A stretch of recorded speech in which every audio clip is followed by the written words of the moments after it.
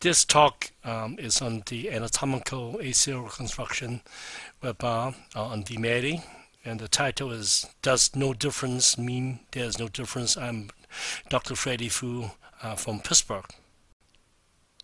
Freddie Fu have received research support from Smith and Nephew, and my department have received support from various industrial companies. The ACL anatomical is two bundles, the anterior medial bundle and the posterior lateral bundle.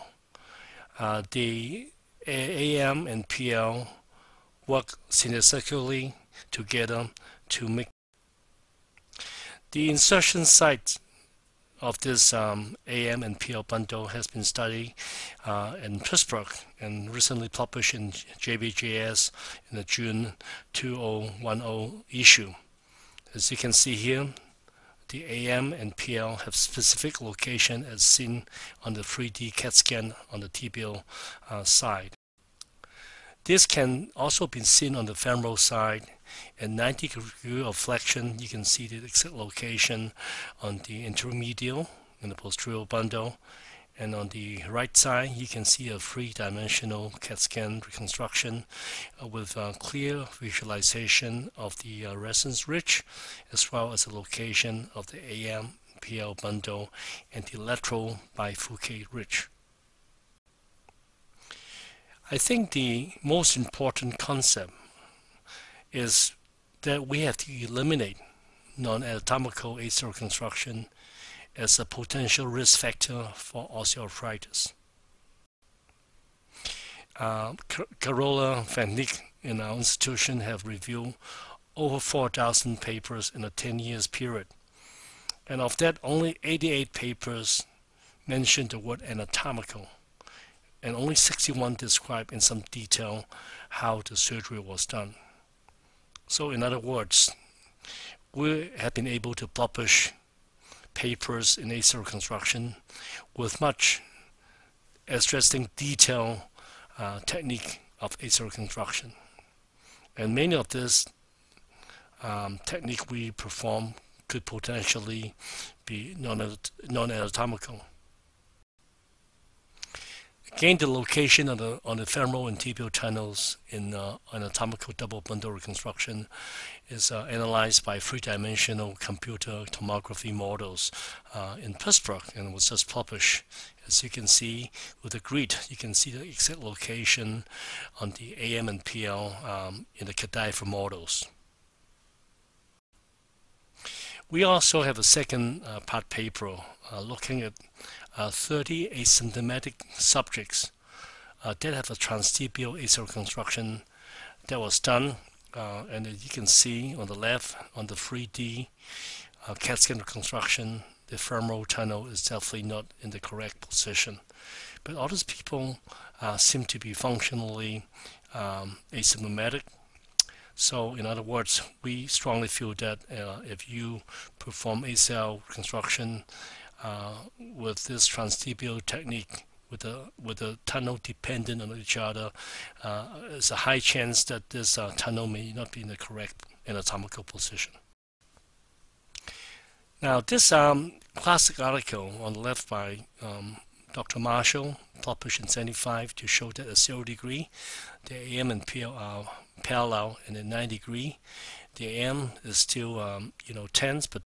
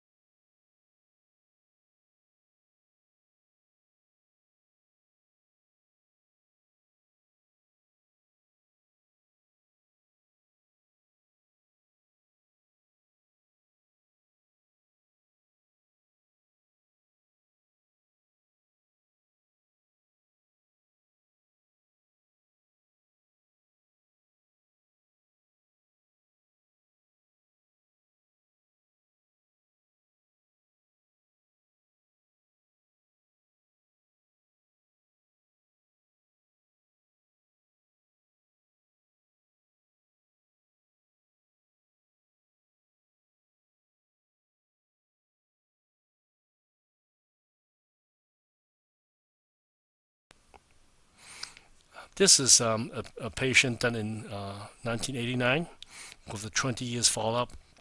He played 11 years of professional NFL football. The knee is still stable.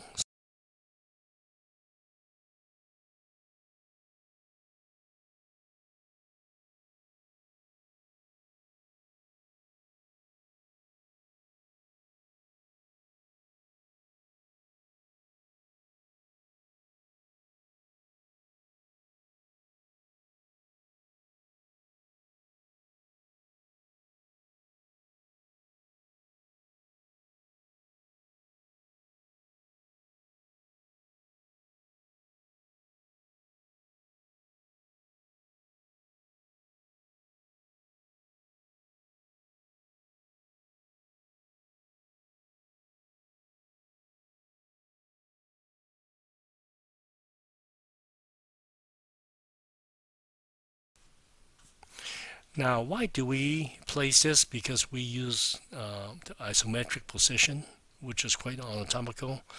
We use o'clock position, which is quite anatomical. In all those, I would say, not very good habit we have predispose us to place a cell in the non-anatomical position. Also, we tend to do the A cell faster and faster, and quite dependent on, drill guides and efficiency, and paying much less attention to anatomy, insertion site, resonance ridge, and other factors, and also do not pay attention to the flexion angle when we drill the tunnels. So all these factors result in non-anatomical ACL placement. Another paper just came out in March of 2010 is a paper from Australia. It's a very well done. And as you can look at this X-ray, on the left side, the X-ray measure 14 degrees on the AP plane, which signified quite an anatomical position. So in other words, we were able to publish many papers without addressing exactly where we place our A cell, and this is something that we must eliminate in the future when we start to discuss, all these results, or else we are not comparing, the correct, anatomical.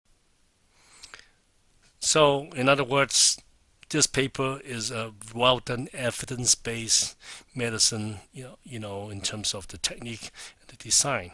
However, the technique the surgeons have used is not quite anatomical. So the question is, evidence-based medicine really evidence-based? I think this is something that we have to think philosophically. Now, interestingly, if you look at our colleagues in cardiology, they invented EKG over 100 years ago, and this is an objective way to measure how our heart function. Also, the cardiologists as well as cardiac surgeon all agree where the blood vessels to support the heart, how many chambers. The heart has 4 chambers with 4 valves, and you can see all the structure beautifully on the 60 slide CAT scan. Now, I want to give our colleagues in orthopedic surgery a message that we must model ourselves like the cardiologist. We must have an objective measurement of the knee as well as agree on the anatomy. For example, ACL is 2 bundle structure, and we must, understand this principle and utilize.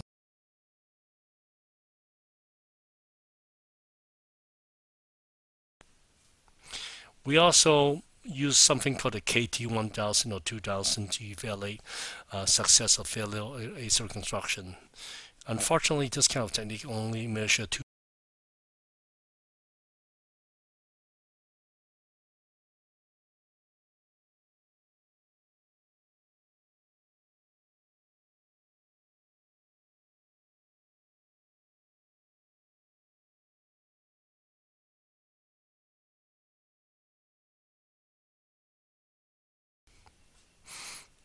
These 5 studies are well-done studies by very well-known authors. They look at and compare, single, double bundle reconstruction, allograft versus autograft, graft type technique, hamstring versus patella tendon, and none of this offer were able to find any difference in outcome in the literature. Why is that? Now let's look at a very famous journal, the New England Journal of Medicine. Just published a paper July 2010, a study from Sweden, level 1 study, high level of evidence, 121 patients. They say ACL reconstruction versus rehab. There's no difference between the groups. The problem with this kind of study is they have very minimal objective outcome measurements. Also, if you look at this paper closely, we find the group there's difference. There are more meniscus injury in the rehabilitation group, 13 to 1. There are more not normal Lachman. The knees is looser in the rehabilitation group, 75% versus 35%.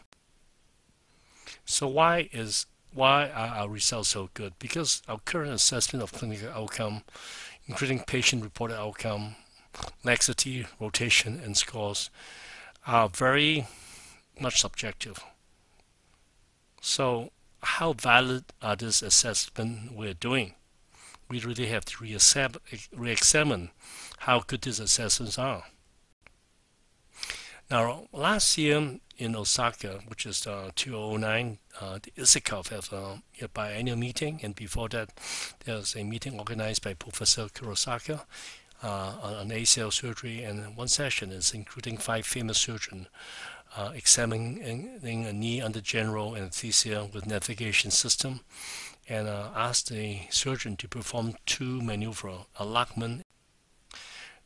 Now, the IKDC, International Knee Documentation Committee knee system, has been a gold standard for comparing, our ACL, knees for a while.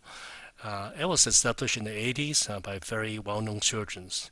But one of the interesting criteria they do is they combine normal and near normal as one group for assessment. And if you look at this particular table, we actually look at Dr. Wood's article in AJSM and reanalyze. In terms of basic science, again, there are many studies that find no differences between many tested. And if you look at all this, basic science, cadaver study, navigation study, they're only applying 5 to 10% of maximum load that we experience every day, from our activities. So all this study, Ferrate, Steiner, Markov, show no difference between single and double bundle using quite low, load. Now, these are some machines that are being used in Pittsburgh and UCLA and other places. They are very, elaborate.